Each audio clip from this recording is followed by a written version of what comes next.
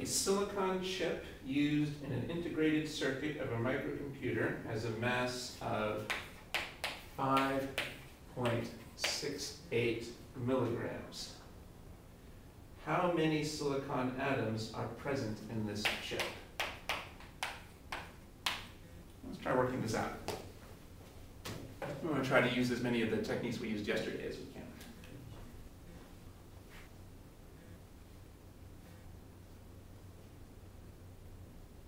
I need to find what is the mass of the silicon.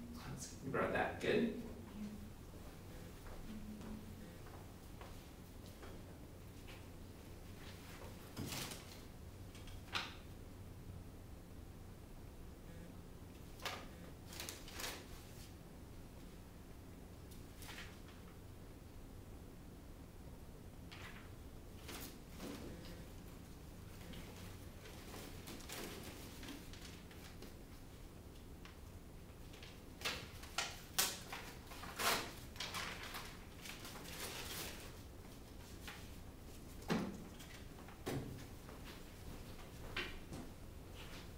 I'm not sure about this. Is 1 milligram 100 milligram or 1,000 milligram? Yeah, that's a good thing to work out. Let's see here.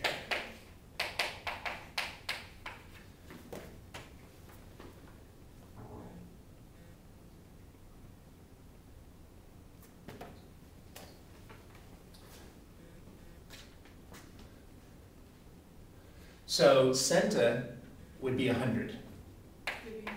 So this is 1,000.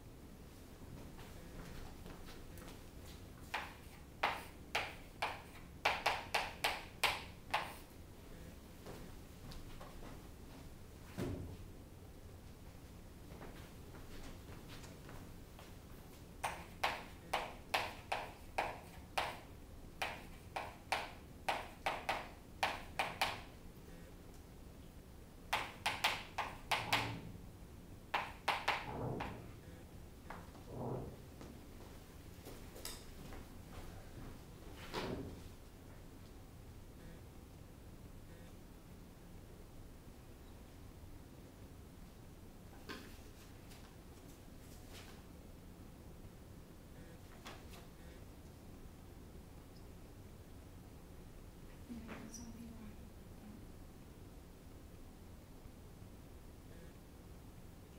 So what do you think? Yeah, go ahead.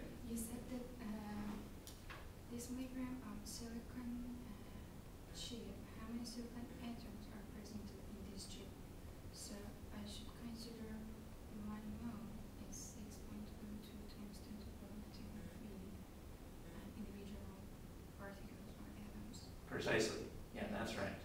So this is not the answer we're expecting. Right. So I want to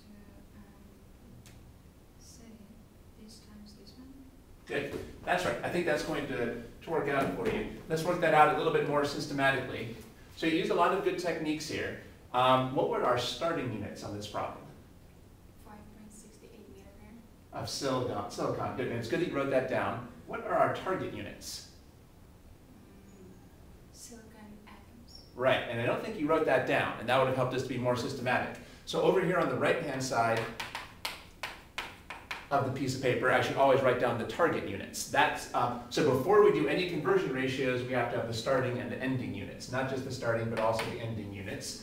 All right, now these conversion ratios went well for you. You put in these milligrams to cancel these milligrams. Then you got this from the periodic table, so that was good, and that cancels these. But these units still don't match our target units.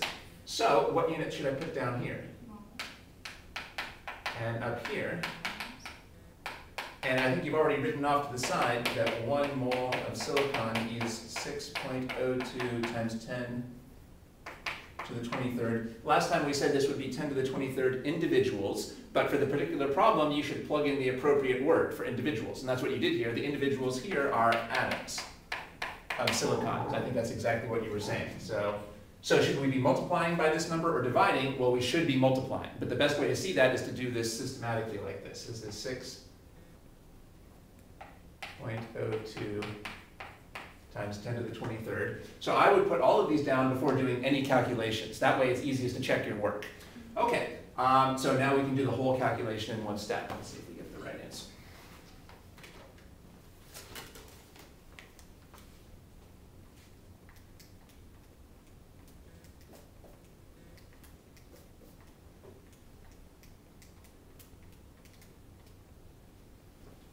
Let's actually make a prediction first of all. We should get into the habit of making a prediction.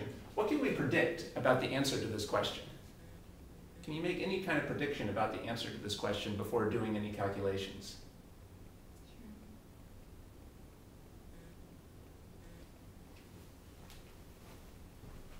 Sure. Want me to figure out how big or how small is the number? Yeah, will it be big or small?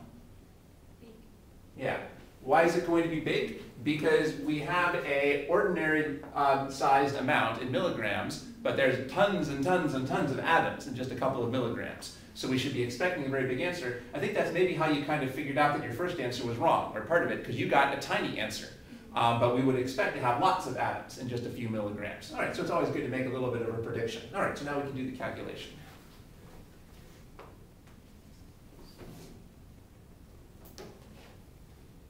You want me to do it? Oh yeah, please, go ahead. When it was by myself, I never do this calculation, I just skip the... I'm sorry, I didn't, what did you say? If I was on my own, Right. I never do the, end of the problem. Oh, But okay. it was- You mean just do the setup? Yeah. Okay, I actually would recommend doing it because even just using your calculator right can sometimes be confusing. And that's the way, hopefully you'll be doing problems that have answers, so then you can check your answers. And then also you can see if your answer matches your prediction.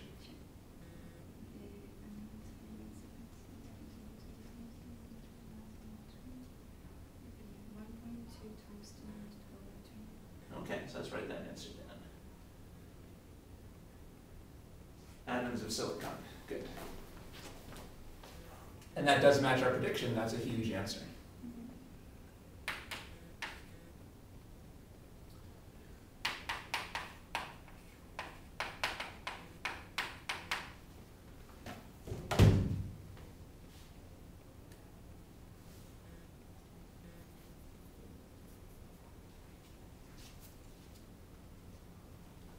Good.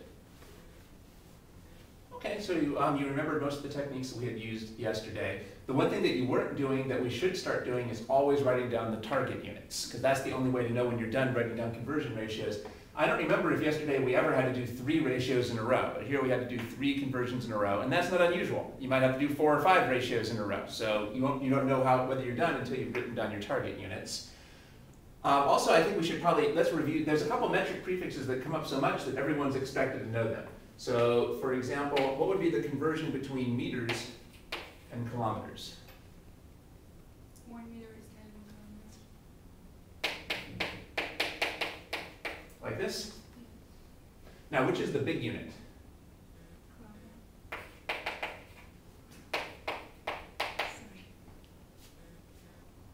Okay. So 1 kilometer is 1 meter.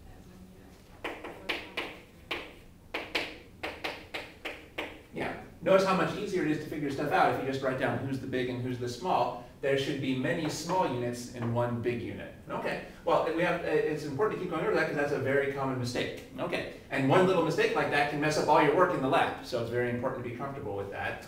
All right. So many small units in one big unit. So this would be one good ratio between these, 1,000 meters in a kilometer. Now, how about, so we'll erase this. How about meters and centimeters? What's the conversion between those? 100 centimeters is 1 meter. Many small units and one big unit. Centi is Latin for 100, like there's 100 years in a century, right? So this shouldn't be too hard to remember. Centi means 100.